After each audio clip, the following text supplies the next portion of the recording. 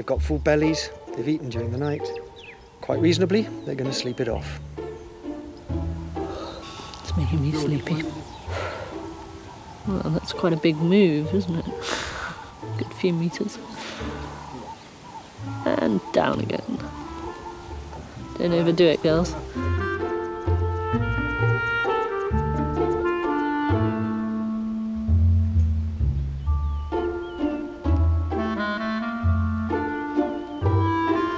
Chatting to a lion research biologist the other day, they told me they think these lions can sleep 23 hours out of every 24.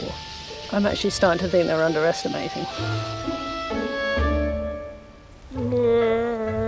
Come on, get up, do something.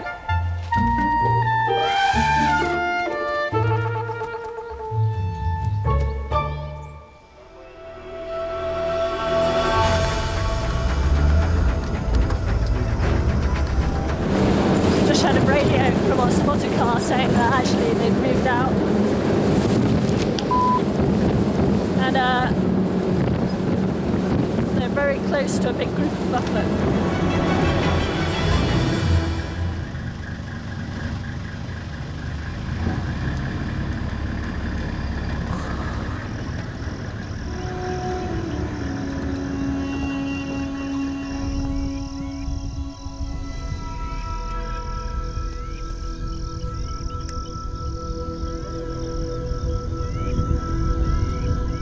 Very strange.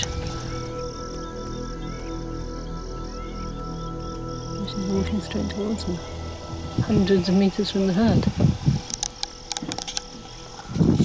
Why would you do that?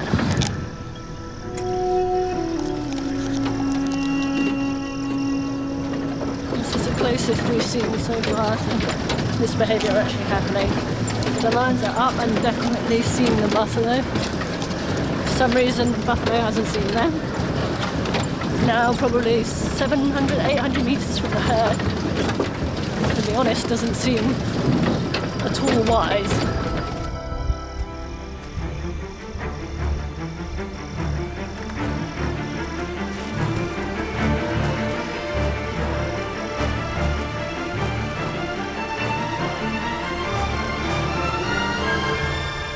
That's it, he's down, he's down.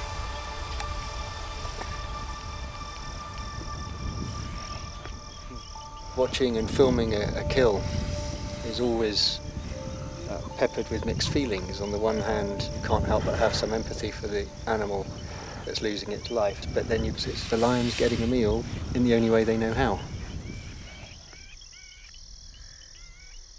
Go on, back up. Unbelievable!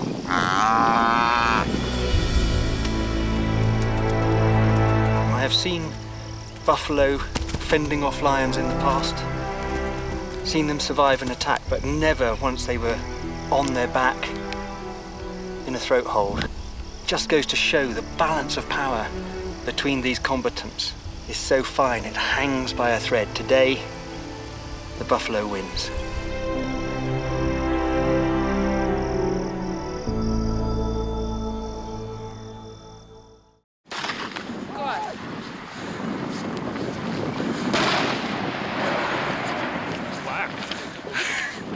Oh my God, look at the door.